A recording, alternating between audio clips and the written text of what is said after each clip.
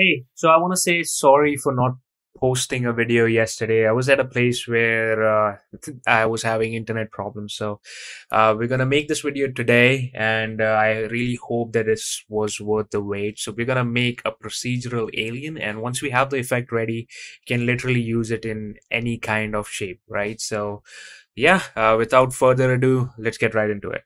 All right, so we have a default blender here. I'm going to press A, delete everything, and let's just add a plane, which we're going to use as a base for our geometry nodes, right?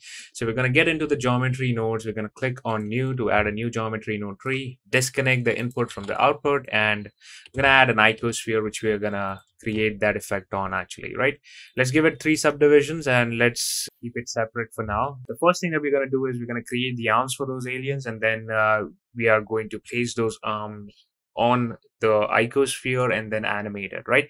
So to start with, let's bring in a mesh line. Now you can even use a curve line as well, but the reason I use this is because I have both the settings of height and the count in the same node rather than having 2 separate nodes. In curve line, you have to use a resample curve to add the counts, right? Or the count of vertices. So let's connect this mesh right onto our geometry output. I'm going to reduce the z-axis to 0.15 to make it a little bit shorter, and the count we'll keep it at 30. Now the next thing that we'll do is we're going to change it from a mesh to a curve, because if you have a curve line, you don't need this. Let's change it from mesh to curve, and then we're going to add a curve to mesh right after that, just to make sure that it's turning back into curve.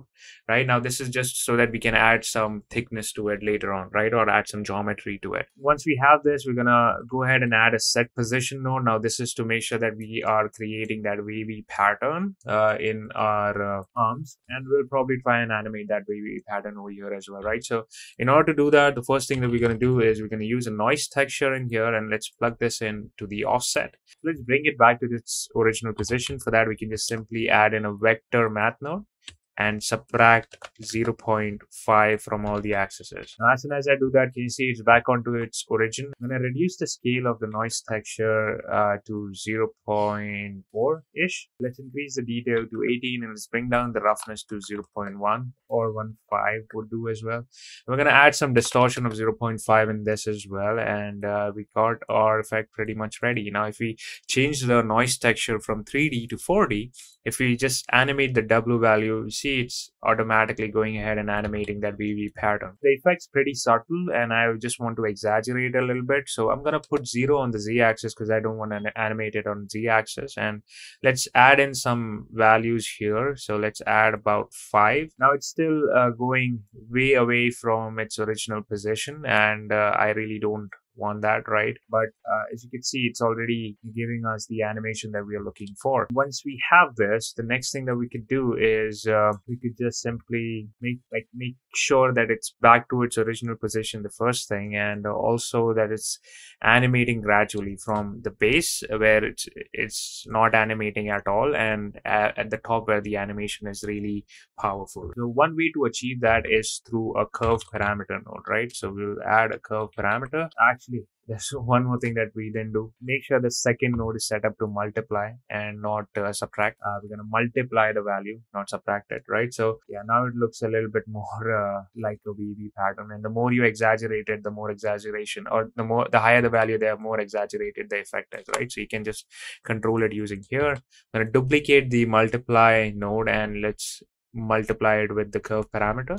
Now if you see, if I animate this, the base or the origin point stays the same, but it's animating more and more as in when it goes towards the top. Now there's one slight change that we can do in this, is that just make sure that it's not animating on the Z-axis, right? We don't really want it to be going upwards, only on the X and the Y axis. And the way we can control that is using a combine XYZ node. So if I plug this right in here and make sure that it's only picking up values from X and Y and not Z, now it looks a little bit more controlled, and it looks better, even though the effect is really slight, but it's better than what we were seeing before, right? So now we have our arms ready. The second thing that we can do is that if you remember, I added a joint in here, and there was a sphere at the top as well. So how do we go about adding that? Well, before we even add that, let's add some geometry or some thickness to it, right? So that we can see the arm in the first place. So I'm going to add a curved circle,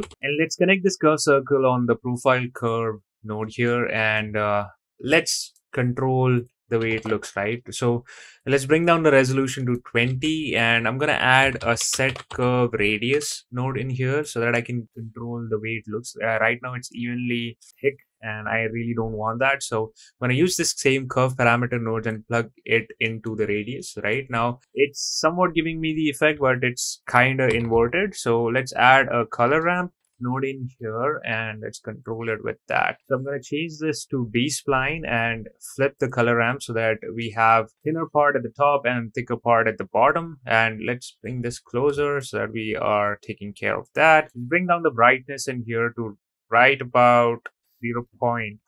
Go ahead and arrange this a little bit so that we can it doesn't get too messy, right? So okay, and let's group them into one group. So I'm going to do Control J after selecting everything, and this is something that is my original arm. Now I'm going to add the joints at the top and the bottom of it, right? So for that we're going to need an instance on point node, because we're going to instance it onto this line. So instance on point, and let's join it back onto the original geometry using the join geometry node, and let's bring the value right after the set position node into the point. Okay, and then let's add an icosphere in here, and we're going to use this as an instance object, right? So as soon as I do that, can you see it's applied that to everything, and we don't want that. Before we even get into that, let's also animate the arm. So for that, what I'm going to do is I'm going to come back to my noise texture, come to this W value, and I'm going to do hashtag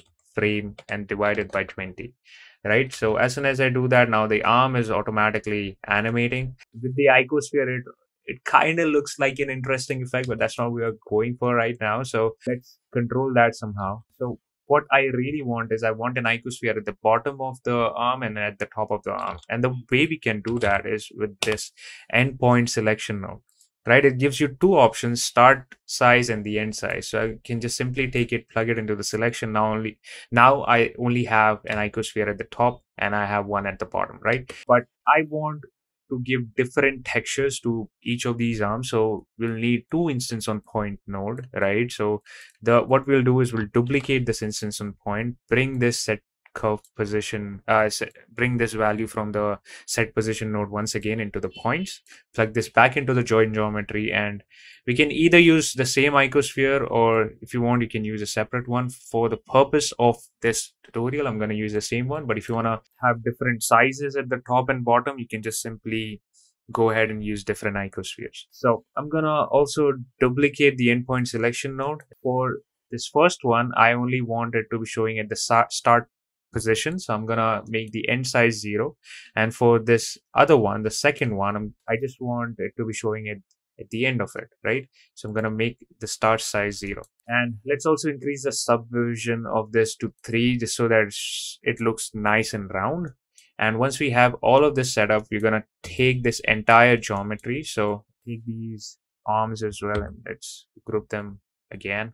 Let's bring it down. We're going to take this output from this join geometry and instance them on our icosphere, right? So let's bring in the icosphere again. Now what we're going to do is we're going to add another instance on point node, and let's join it back to the original geometry. So we're going to add another join geometry node and plug this back into the icosphere so that we see our original icosphere as well. And then take this join geometry and use it in the instance. Now as soon as I do that, there is way too many instances here. So let's control that somehow, right? So for that, we can just simply add a distribute on point node, and let's bring down the value to 2 to start with. Let's say 3, right? So we've got a few of them here, and it's all pointing upwards right now. So how do we make sure that it's pointing towards its normals, right? Towards the way it's facing? Well, it's simple. You can just simply take this rotation output and plug this into the rotation. You see it's now facing right outwards, right? We have the effect pretty much to how we want.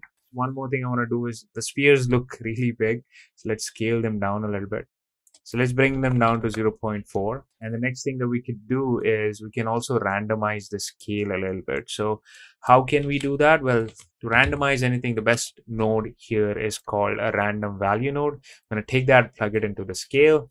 You can also just control the maximum and minimum scale of your arms. I'm going to keep it as it is for now. Once we have this, what we can do is we can also add a little bit more randomization to how it's looking, because if I animate this right now, all of it is getting animated in the same way and just kind of look more static. We're going to make it a little bit more dynamic, and for that, right after this instance on point node, can add a rotate instances node and duplicate this random value node, change it to vector instead of a float, and plug this value into the rotation. Okay, and just make sure this maximum and minimum value is set to 0.2, because the more you take it, the more weirdly it's going to be rotated, and we don't want arms to be colliding with the original body, right? Like this. So let's keep it to 0.2. Give it a little bit randomness, but not that much. And for the minimum value, I'm going to add tau at the z-axis, and for the maximum value, we're going to animate it. So we're going to add hashtag frame and divide it by 10. And as soon as I do that, now as you can see, the arms are rotating in itself as well, and also giving that wavy pattern. So it gives a little bit more organic look to it. Again, you can make it slower or faster just by dividing it with the larger number. That's it for the animation. The last thing that I'll do is I'll add a shade smooth node just to make sure that everything looks nice and smooth.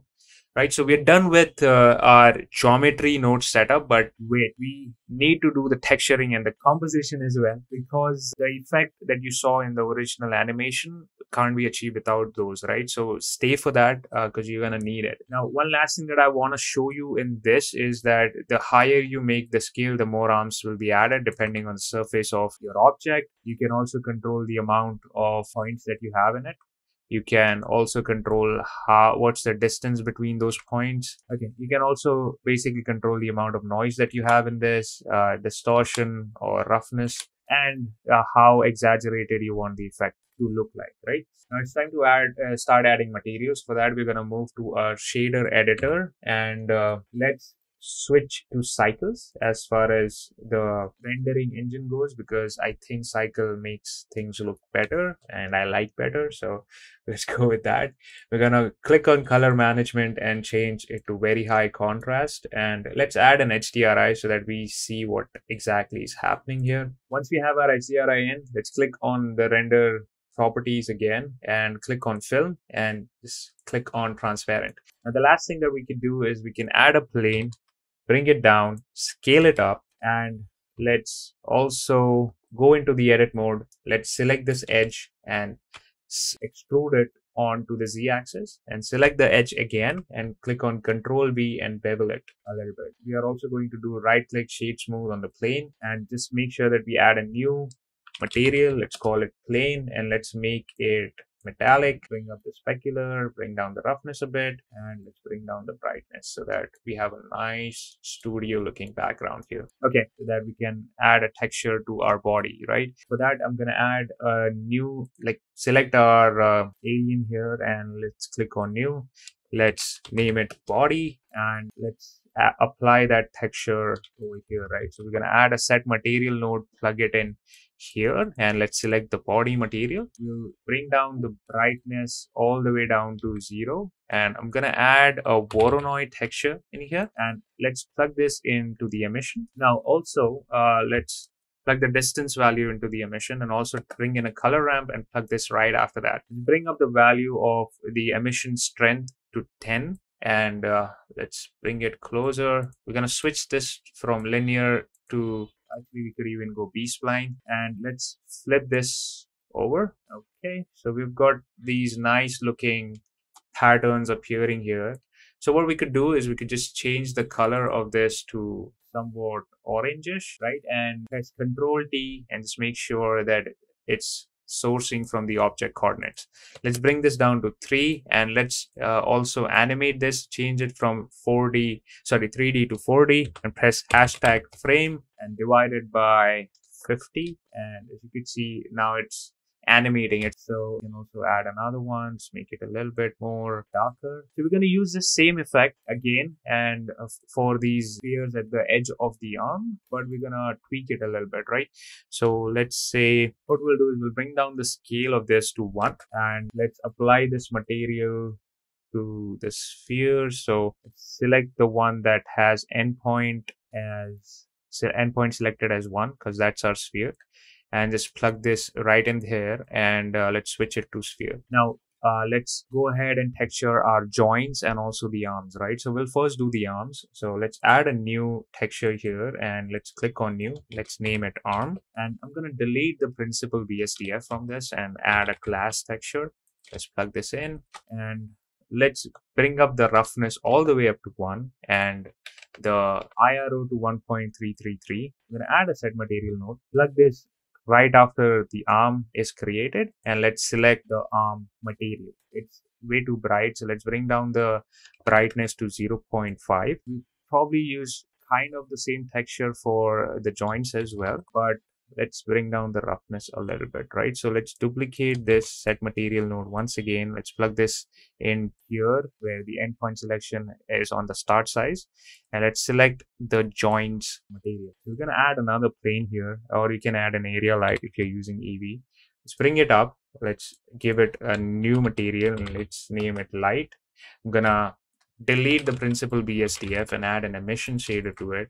So bring down the bring up the strength to 10 so that we have nice light coming into our scene. Add a cube and add a new material, and this will be our volume, right? So we're going to delete the principal BSDF and add a principal volume shader. Let's plug this into the volume of our material output. Bring down the density to 0.01. Let's render one sample output so that we have something to work with in composition. And for that, we need a camera.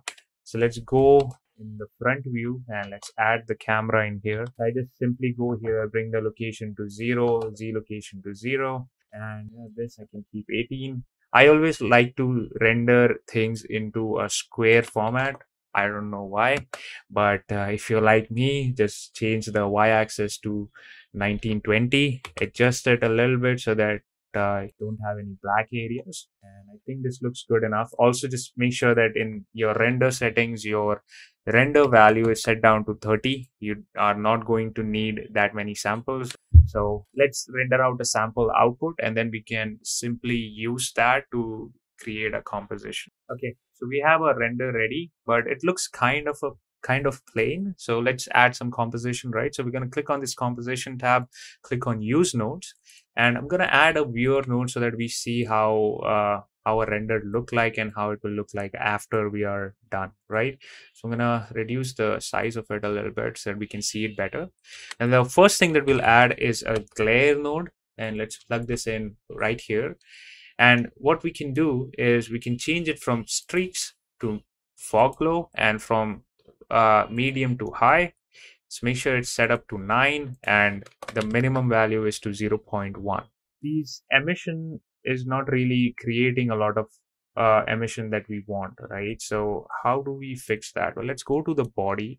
Let's bring this back a little bit so that we see a little bit of emission. You can also change it to ease if you like play with it a little bit so that we have a little bit more light coming into it. I'm also going to go to the spheres material, do the same thing. I think this looks a little bit better. I'm also going to bring down the brightness of the plane behind it. It's not taking away from the focus of our original object. Now let's get back to composition, and we have this glare node added to it. The next thing that we'll add is actually a lens distortion node, and let's plug this in here. Just click on fit because the distortion makes it distort a lot. So as to avoid any kind of weird effect, we're going to click on fit and we're going to add a dispersion of 0.1. Now, as soon as I do that, can you see these edges?